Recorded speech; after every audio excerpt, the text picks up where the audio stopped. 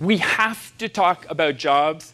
We have to talk about creating the jobs of the future. We have to talk about the new economy that is going to carry Canada forward as it's always carried us on each wave of change through our nation's history.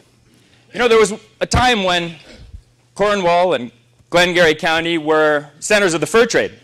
You all remember that. Yes. Williamstown, there's a museum about it. One of the best in the country.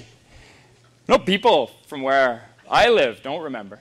And then we had the lumber industry, and then we had a big role in agriculture when other countries didn't. And then we had industry. Now we need the next thing.